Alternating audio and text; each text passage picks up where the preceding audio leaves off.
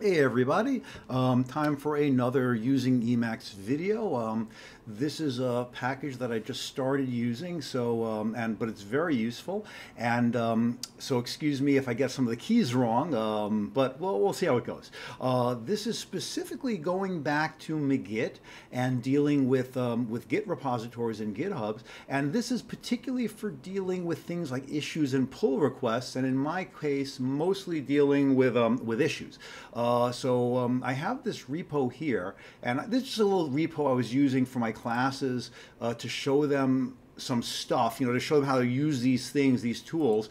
So I've got some closed issues here. Now, if you're not really familiar with GitHub issues, I'll have a link in the blog post for this. I wrote a post and made a video to show how you can use issues for just for communicating with one's students, and it's a really useful mechanism. And the other thing that is for pull requests, even though I don't use pull requests with my students as much, or even for myself as much, because I'm just kind of working in my own repos. And so basically what I want to show you is dealing with Forge. So Magit Forge, which lets us work with these things. So let's start. Let's go to our configuration. So go to my configuration file here, and I've got Magit, and I don't think I have it set up in here. This is stuff for SMerge mode, which I haven't shown. Magit by default, is a little side note, uses SMerge.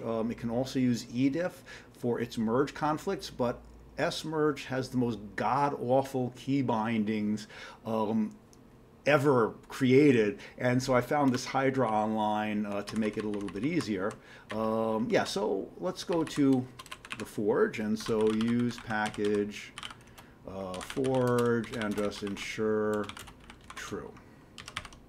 So I just did Control-X, Control-E to do that, and that should install it. It's compiling the SQLite binary, so I guess it uses SQLite, which I love. SQLite is a library that implements a subset of SQL, and so if you're just doing some really lightweight SQL stuff and you don't want to have to install, Postgres, which is my SQL server of choice, or MySQL or another one, you can do that. So let's just let's save this.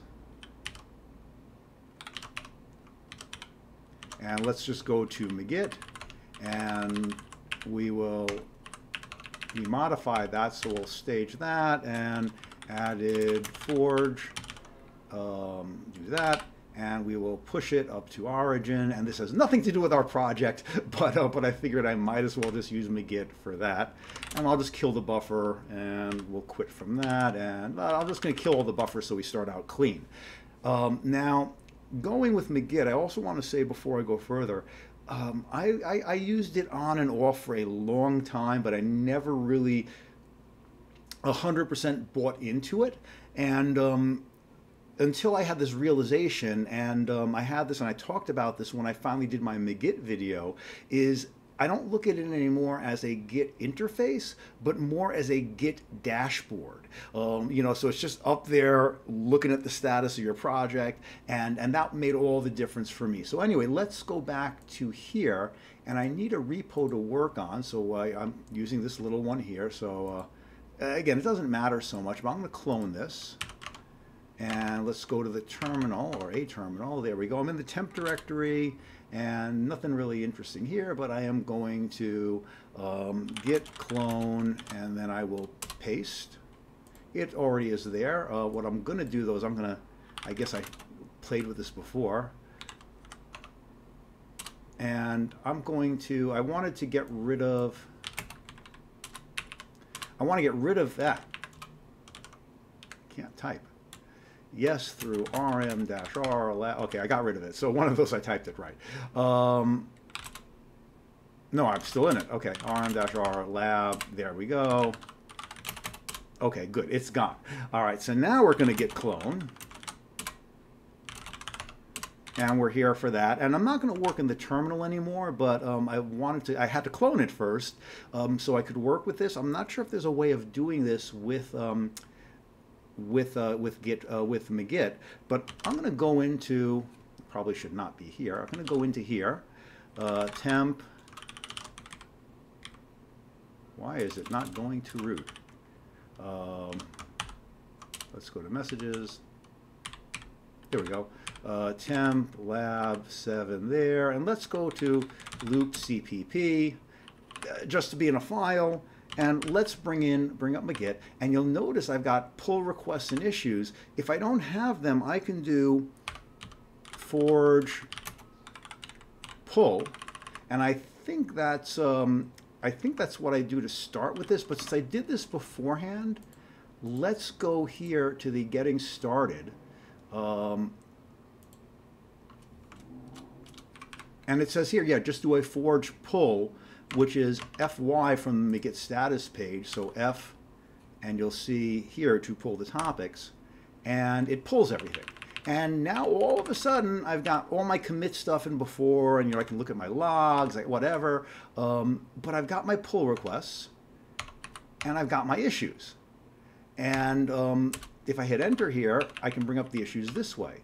So I'm going to, if I remember correctly, I think it's Control-C, Control-N over the Issues tab, and that says I'm creating a new issue. So now I'm going to say this is issue from Emacs, and this is an Emacs created issue with some text, whatever. Control-C, Control-C. And now I have 4 issues. This is an issue from Emacs. And let's go back over here, reload the page, and I have an issue. Now I have other issues there, but the other issues are closed. This one's an open issue.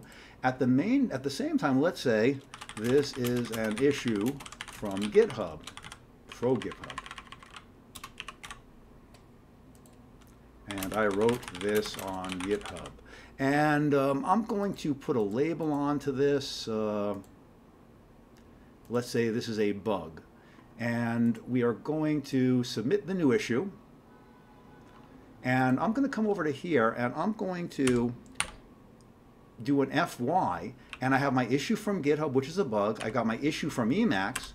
If I hit enter over this, I've got my issue. And I can edit this. And I think I can even do, if I do Control-C-E, I can edit this. Control-C-K not to change it. But I'm going to adding another comment. Let's come back up to here. Let's come over to our issues. That was our issue from Emacs. Another comment and some info from GitHub. And so I can comment there. So notice that it's not going to immediately come here, but if I go to my dashboard, I really didn't have to come back to it, and I do my forge, yes, my pull, my issue from Emacs, and some from GitHub. It's all there. Now I can also edit my labels. Let's say this is these are the labels that I have. Let's say this is an enhancement and also a question. And you'll notice here, enhancement question, bang. I can make an assignee, Control-C, Control-E, and I can only assign this to Zemansky because I'm the only person who has access to this. I'm not going to do that. But maybe, so I put those labels there. Let's go back to my issues. This one has these. Let's go here. Let's see. Can we get rid of I have to figure out how to get rid of them here. The funny thing is, if I go back to here, I could get rid of them by just editing them here, but there's got to be a way to get rid of them over on GitHub as well. So, but I'm not going to stress about this. But as you can see, I can add messages to this from the one from GitHub. I didn't add anything yet, so why don't I come back to here? Let's come back to my issues. And this is my issue from GitHub. And Control-C-N, I added this from Emacs. Control-C, Control-C, added it from Emacs. Now, this is the one I started on GitHub, and if I'm done with this issue, I can do Control C. Is it Control C, Control E? Let's see. Close this issue from GitHub. Yes, I do want to close this issue from GitHub. It is now closed. So now if I go back to issues, I only have one issue because it's closed. On the other hand, I can look at these other issues, like these are the two that I'm playing with now, but this one over here, if I hit enter here, this one is closed, but I can reopen it if I want. So let's reopen that.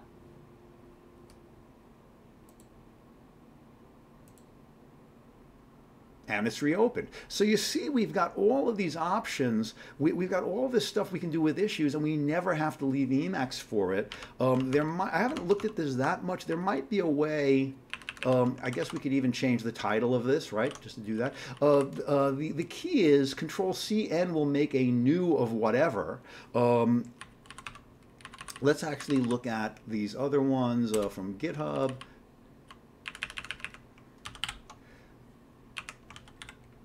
So I can't do anything there. I think there are a few other keystrokes that you can be to kill a comment, like Control-CK in certain contexts, but that doesn't seem to be it here. I'm not, let's see. Oh, CK, I have the comment there. If I want to kill it, yes, and then that'll kill it. I'm not going to bother doing that right now.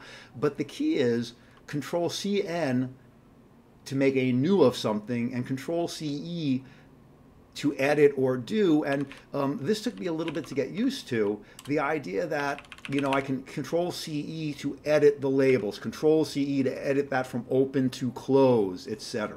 So that's dealing with issues, but we can also deal with pull requests. So let's go back to here, and let's make a new branch. So the branch is going to be from master, and we're going to call this Forge Demo. And let's go to branch checkout Forge Demo. So we're now in Forge Demo, and we're going to be like, ooh, okay, that's a problem. I've been having problems with LSP mode, doing weird stuff in C++. So I'm going to have to turn that off. You see, this is weird stuff. So why don't we just go to fundamental mode? Added this under Forge Demo branch. We are under the Forge Demo. If we want to look at our logs, we can see that we're under Forge Demo here. We've got an unstaged change, so we're going to stage this. We're going to commit this. Added a comment from Forge Demo. And I'm going to push this up. So now if I go back to my code here, you'll notice that I've got Forge Demo as a new branch. If I look at the code for loop.cpp, it doesn't have that comment, but if I look at that under Forge Demo, it does. So now normally what I would do is I would deal with the pull request here. I would click here on pull request. Even going back to here, GitHub gives me, you know, right over here, make the pull request. But instead, I'm going to go back to Emacs here, and I'm going to go back to here, and these are the pull requests that I've dealt with before. I'm just going to open one of them to show, and this is a closed pull request. And well, they're all closed pull requests. This one closed, which it never happened. This one merged in. This one, you know, etc. So let's make a new pull request. Control-CN. The source branch is Forge Demo, going to the origin, and that's the default comment. Do Control-C, Control-C, as you would expect. And now I've got a new pull request. So I can go to this pull request, and I can do the same things that I wanted before. I can be like, I could merge it up here, but I could also be like, I think this needs work. You know, I can make a comment on this. So let's make a comment on this. Now I'm going to come back to Emacs, and I'm going to do my pull. And notice I've got my commits, and let's pull everything down again. I should see, oh, there's my comment. I think this needs work. So let's say we want to comment back. No, it doesn't. And there, no, it doesn't. Okay, so so at this point, we can do all of these things. Now, the one thing that I'm not sure about here that I haven't played with yet. So notice that at this point, it's a lot like the issues. You know, I can, you know, edit this. I can add my labels. You know, I can assign it to someone, do review requests, all the stuff that I'd want to do with pull requests. The only thing that I can't do here is if I wanted to, whoops, Control C, Control E, is I could close it. Now, I don't see how I can merge this directly from here. Like I could merge this from Forge demo to master locally and then push it back up, and I'm pretty sure it would work. But let's close this here. And you'll see that this has been closed, and we can open it again, and we see it's opened. But here, if we just merge the pull request, and I guess it makes sense that you shouldn't be able to, and now I want to pull down the Forge stuff again. And notice this is grayed out. Why? Because it's been merged. I guess it makes a certain amount of sense that you can't do a merge. You can't accept the pull request and merge it in from Emacs if you're doing it to the repo. And again, I'm sure we could have. I mean, I guess if we did this, let's you know, let's see about doing. Yeah, I mean, let's see what happens. Yeah, well, I mean, I guess we could experiment. Let's see how much time we've made on this video. Yeah, it's 16 minutes, so it's a little bit on the long side now for what I usually do. So we'll wrap it at this, but as I said, again, you could, you know, if you have control, you could just merge it into your local master and push it back. But I guess that it makes sense that we can't do the actual merge here, because normally if you're doing a pull request to someone else's project, you don't have the access to do that. You don't have the rights to do that there. But anyway, Magit Forge, really, really, really cool. It lets you live in Emacs and do all of this type of communication. And again, if you're not really familiar, well, if you're not really familiar with pull requests, I'm sure there are a lot of videos out there for that. And if you're not familiar with issues, even though I think, you know, we kind of showed it here, you can look at my previous video and post on that, which isn't under the Emacs series, but just on my blog. And that's it for today. Okay, take care.